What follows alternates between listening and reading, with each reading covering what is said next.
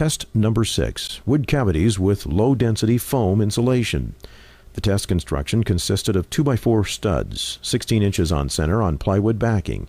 Generic nominal 0.5 pounds per cubic foot foam was installed in the wall and ceiling cavities.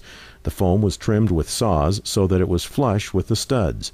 One room corner was constructed so that only one stud edge was exposed to the ignition source.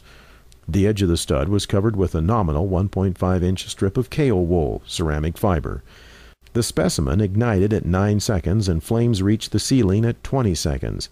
Heavy black smoke appeared and flashover occurred at 44 seconds. The test was terminated.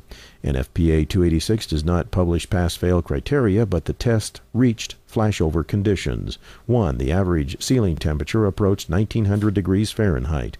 2. Flames spread to the extremities of both walls during the test. 3. Flames exited the doorway. 4. Both paper targets were ignited.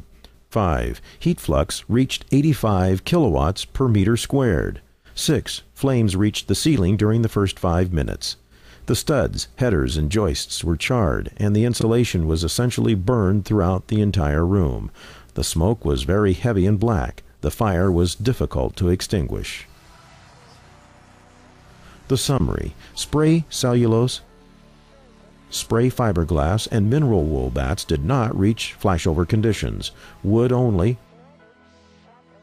fiberglass bats, and low-density foam all reached flashover conditions. The low-density foam flames exited the room in 44 seconds, and the smoke was very heavy and very black.